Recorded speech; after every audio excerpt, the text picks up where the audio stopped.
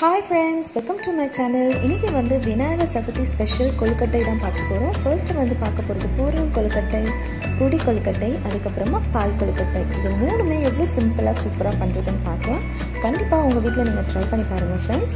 அதுக்கு முன்னாடி நம்ம சேனலுக்கு நீங்க புதுசா இருந்தா Subscribe பண்ணுங்க, பக்கத்துல இருக்க பெல் பட்டனை பிரஸ் பண்ணுங்க फ्रेंड्स. வாங்க फ्रेंड्स வீடியோக்குள்ள போலாம்.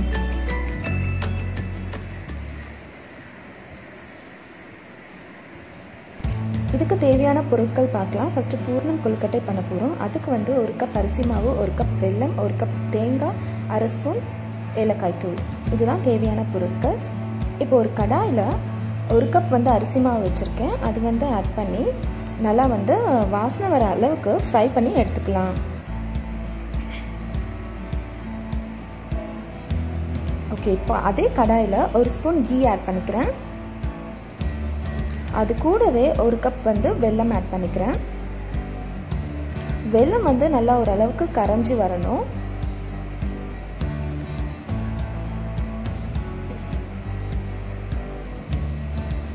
ஓகே, வெல்லம் உங்களுக்கு பார்த்தாலே தெரியும் நல்லா கரைஞ்சி வந்துட்டு இருக்கு. இந்த ஸ்டேஜ்ல வந்து நம்ம வந்து 1 கப் வந்து தேங்காய் துருவல் வச்சிருக்கோம் பார்த்தீங்களா, அது ஆட் பண்ணிக்கலாம்.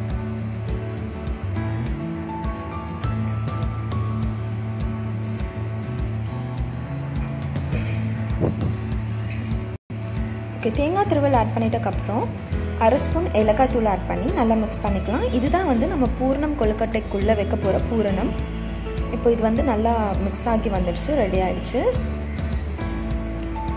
இந்த பக்கம் பார்த்திங்கன்னா 1 கப் தண்ணி எடுத்துருக்கேன். அந்த தண்ணியில் வந்து ஒரு ஸ்பூன் வந்து கீ ஆட் பண்ணிக்கிறேன். அதே மாதிரி மாவுக்கு தேவையான சால்ட்டும் ஆட் பண்ணிக்கிறேன். இது நல்லா கொதிச்சு வரணும். ஓகே, இந்த நல்லா கொதிச்சு வந்தாச்சு. மீன்வைஸ் இந்த சைட் பார்த்திங்கன்னா அரிசி மாவு வச்சுருக்கேன். வறுத்து வச்ச அரிசி மாவில் கொஞ்சம் கொஞ்சமாக இந்த சுட தண்ணியை வந்து ஆட் பண்ணி நம்ம வந்து கொழுக்கட்டை மாவு வந்து பிசைஞ்சு வச்சுக்கலாம்.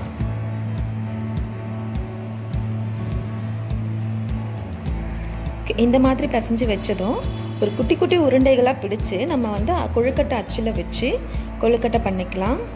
எனக்கு தெரிஞ்ச மெத்தடில் வந்து நான் வந்து இந்த கொழுக்கட்டை அச்சில் வச்சு பண்ணுறேன். உங்களுக்கு எது ஈஸியாக வருமோ நீங்கள் அந்த மாதிரி வச்சு பண்ணிக்கலாம்.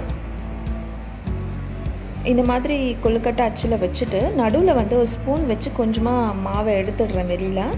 அப்போ தான் வந்து நம்ம உள்ள வந்து பூர்ணம் வந்து ஃபில் பண்ணுறதுக்கு கரெக்டாக இருக்கும். இப்போ நம்ம 2 சைடுமே வந்து பூர்ணத்தை வந்து ஃபில் பண்ணி எடுத்துக்கலாம்.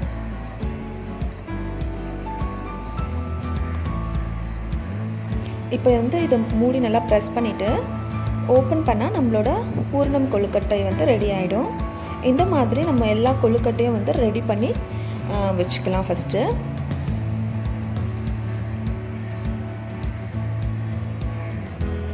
ஓகே, இப்போ எல்லா கொழுக்கட்டையும் ரெடி பண்ணியாச்சு. இதை வந்து ஒரு இட்லி பாத்திரத்தில் வச்சு ஸ்டீம் பண்ணி நம்ம வச்சுக்கலாம்.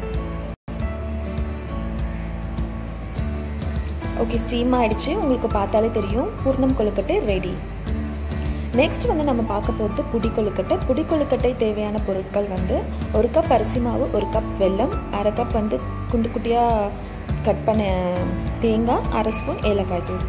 இப்போ ஒரு கடாயில் 1 கப் வந்து அரிசி மாவு சேர்த்து நல்லா வந்து வாசனை வர அளவுக்கு அதே மாதிரி ஃப்ரை பண்ணி எடுத்துக்கலாம், வறுத்து எடுத்துக்கலாம்.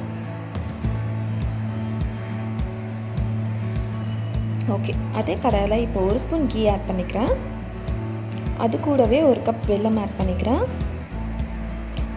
வெல்லம் கரையிறதுக்கு 1/2 கப் தண்ணி ஆட் பண்ணி நல்லா வந்து வெல்லம் கரைச்சி எடுத்துக்கலாம். வெல்லம் கரைச்சாச்சு, இதை வடிகட்டி நம்ம எடுத்துக்கலாம்.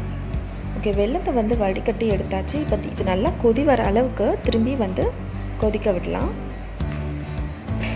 இது நல்லா கொதித்ததும் இது கூட 1/2 ஸ்பூன் வந்து ஏலக்காய் தூள் ஆட் பண்ணிக்கலாம்.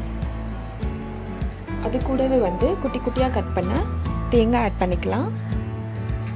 இப்போ இது நல்லா மிக்ஸ் ஆன உடனே நம்ம வந்து வறுத்து வச்சுருக்க அரிசி மாவு இருக்குது பார்த்தீங்களா, அது கொஞ்சம் கொஞ்சமாக ஆட் பண்ணி மாவு மாதிரி பிசைஞ்சு எடுத்துக்கலாம்.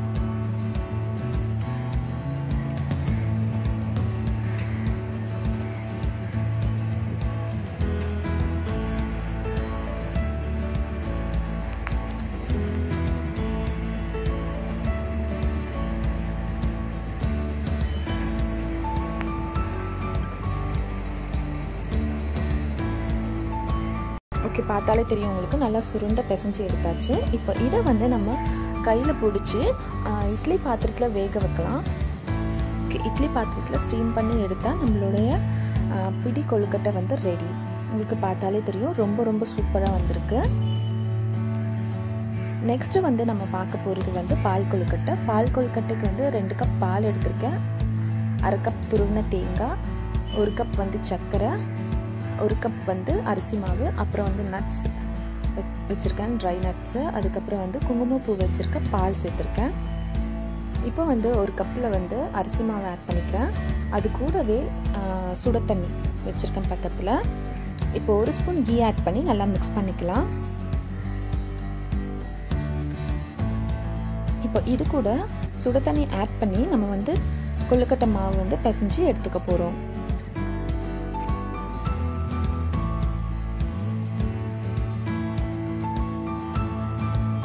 ஓகே, நம்ம வந்து பிசைஞ்சு எடுத்தாச்சு. இதை வந்து குட்டி குட்டி பால்ஸாக வந்து ரெடி பண்ணி எடுத்துக்கலாம். பார்த்தாலே தெரியும் உங்களுக்கு சூப்பராக ரெடி ஆயிடுச்சு. இப்போ வந்து 2 கப் பால் எடுத்துருக்கேன். பால் வந்து நல்லா காசி எடுத்துக்கலாம்.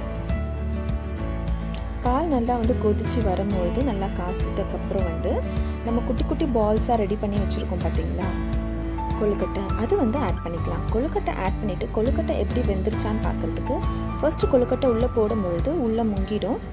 வெந்துட்டக்கப்புறம் ஆட்டோமேட்டிக்காக அது மேலே வந்து மிதக்க ஆரம்பிச்சிடும். மேலே மிதந்தாலே உங்களுக்கு கொழுக்கட்டை ரெடி ஆயிடுச்சுன்னு அர்த்தம். இப்போ 1 கப் சுகர் வந்து ஆட் பண்ணி நல்லா மிக்ஸ் பண்ணிக்கலாம். ஏலக்காய் தூள் 1/2 ஸ்பூன் ஆட் பண்ணிக்கலாம். இது கூடவே நம்ம வந்து 1/2 கப் துருவின தேங்காய் ஆட் பண்ணிக்கலாம். துருவின தேங்காய் வந்து ஆப்ஷனல் தான், உங்களுக்கு வேணும்னா ஆட் பண்ணிக்கலாம். ஏன்னா நான் டேஸ்ட்டுக்காக ஆட் பண்ணுறேன். இது கூடவே குங்குமப்பூ சேர்த்த பால் ஆட் பண்ணிக்கிறேன். உங்களுக்கு பார்த்தாலே தெரியும் கொழுக்கட்டை மேலே மிதக்க ஆரம்பிச்சிருச்சு, கொழுக்கட்டை நல்லா வெந்துடுச்சு. இது கூடவே வந்து நட்ஸ் வந்து நல்லா நெய்யில் வறுத்து வச்சுருக்கேன், அதுவும் ஆட் பண்ணிக்கலாம். இப்போ உங்களுக்கு வந்து பால் கொழுக்கட்டை ரொம்ப சூப்பராக ரெடி ஆகிடுச்சு. உங்களுக்கே பார்த்தா தெரியும் 3 வகையான கொழுக்கட்டையும் ரெடி ஆகிடுச்சு. கொழுக்கட்டை பால் கொழுக்கட்டையும் சூப்பராக ரெடி ஆகிடுச்சு. கண்டிப்பாக உங்கள் வீட்டில் ட்ரை பண்ணி பாருங்கள் விநாயகர் சதுர்த்தி அன்னைக்கு. ஓகே ஃப்ரெண்ட்ஸ், இந்த வீடியோ உங்களுக்கு பிடிச்சிருக்குன்னு நினைக்கிறேன். பிடிச்சிருந்தா சப்ஸ்கிரைப் பண்ணுங்கள், லைக் பண்ணுங்கள், ஷேர் பண்ணுங்கள், கமெண்ட் பண்ணுங்கள், பக்கத்தில் இருக்க பெல் பட்டனை ப்ரெஸ் பண்ணுங்கள். அப்போ தான் நான் எப்போலாம் வீடியோ போடுறேனோ உங்களுக்கு நோட்டிஃபிகேஷன் கிடைக்கும். ஓகே ஃப்ரெண்ட்ஸ், இதே மாதிரி ஒரு அடுத்த வீடியோவில் உங்களை நான் பார்க்குறேன். பாய், தேங்க்யூ ஃபார் வாட்சிங்.